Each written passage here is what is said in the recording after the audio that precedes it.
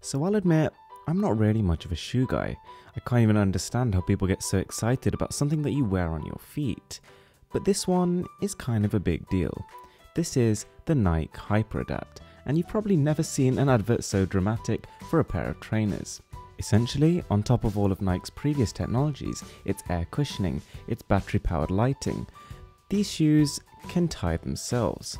There's a pressure sensor just underneath the heel pads, and as soon as a certain threshold of weight is placed on it, they will alert the laces to start tightening, and it will actually mold around your feet, so it detects the thickness at the ankles as well as further down the foot, and it makes for a really comfortable fit, so they say. The second is a bit of a revelation. This is LiquiGlide.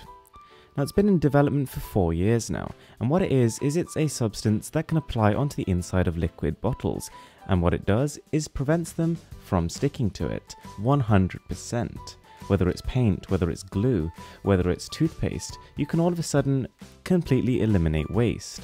It works by creating an almost frictionless surface, so the liquids on the inside of the bottle literally have nothing to stick to. It's quite impressive to look at.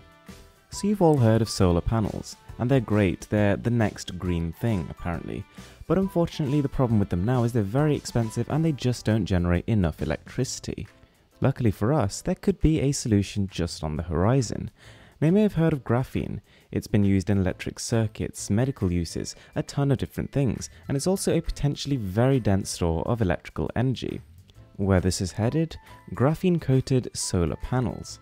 So these things basically are going to use conventional solar cell technology, so they're going to produce all the energy that you currently get just from the sun.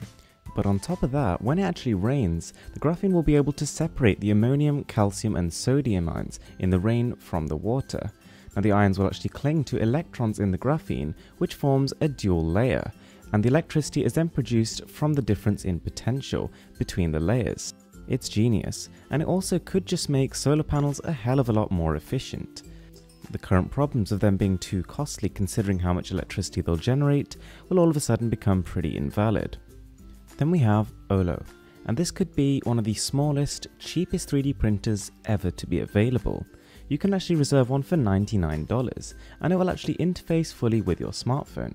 You can browse designs on their app, you can take photos and actually 3D image objects, and you can actually just find an image from the internet. It works with all sorts of complex design programs, as well as much more simple ones for ease of use. So how do they manage to achieve that level of functionality for that price? Well, the key is the company is now implementing the light from your phone's display to actually shape the object, which saves a lot on costs. It's pretty clever considering we all have a smartphone. It goes further though, you can even make flexible objects, translucent ones, and you can even send an encrypted message to another person who actually owns one of the printers. So for example, you could send them a heart shape, and they wouldn't know what the object is until they printed it off. It's kind of like a new form of messaging, which would be amazing if it took off. At $269, we have the GoSun Stove, one of the more unique products I've ever seen.